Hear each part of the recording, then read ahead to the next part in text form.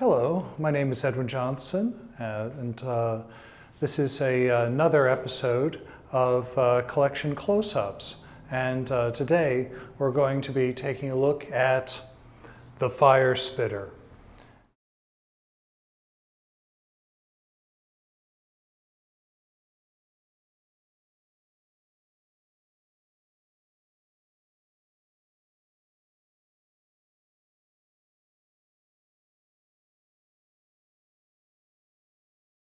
This type of mask is not worn like a lot of masks on the front of the face.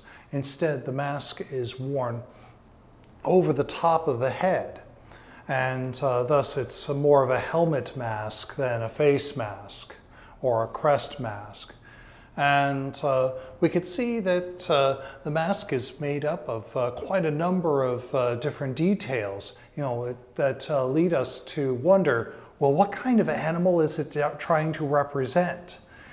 Is it trying to represent a cow? Is it trying to represent a wild boar? Is it trying to represent something else? And really, what you have with these fire spitters is an amalgam of different qualities, giving us something that is ferocious in appearance. That is seen as slightly intimidating. And the reason for that is not to scare the populace, but rather to be more protective. So what we have with this particular object is something that is used as a protective device. Now, the reason why something like this would be used as a protective device is during funerary rituals. That funerals are seen in Senufo culture, and by the way, this is Senufo from Ivory Coast. That in Senufo culture, and this is true in a lot of different African cultures, that funerals are seen as sort of these times of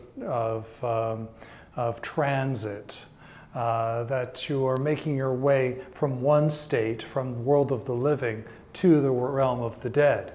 And it's during these periods of time when you're in transit that that the soul becomes incredibly vulnerable.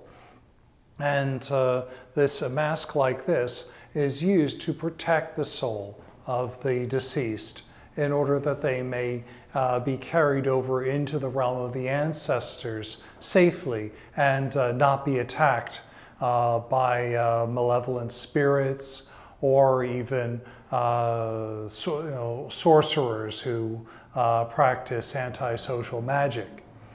So this type of mask is meant to be a little bit ferocious in order to create the appearance of a protective device. In fact, in some of these examples, not only does the mask look rather intimidating, but this intimidating appearance is enhanced with the use of grass that's placed inside the mouth, one of the mouths of the mask, and this grass is set on fire, not in a full blaze, but rather in a smolder to create smoke. Hence the term Firespitter is used for these masks. And so you got to imagine a masquerader with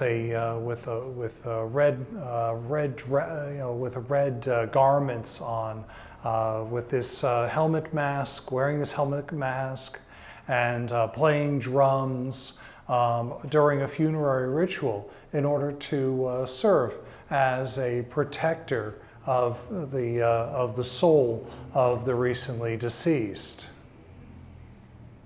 And now, when we're looking at this particular example, this is what we would refer to as a Janus Firespitter, in that it has faces on either side of the mask. But there are examples, including examples in this collection, that just have one face in one direction and horns going back into the other direction without a face. And so there is a bit of diversity among these masks. Some that look like this, some have other appearances, some have more horns than tusks. But they all serve the same purpose, which is to protect the dead on their way to the realm of the ancestors. I'm so glad that you could join us for this video. Please like us and subscribe to us on YouTube, and please like us on Facebook. And please join us once again for another episode of Collection Close-Up.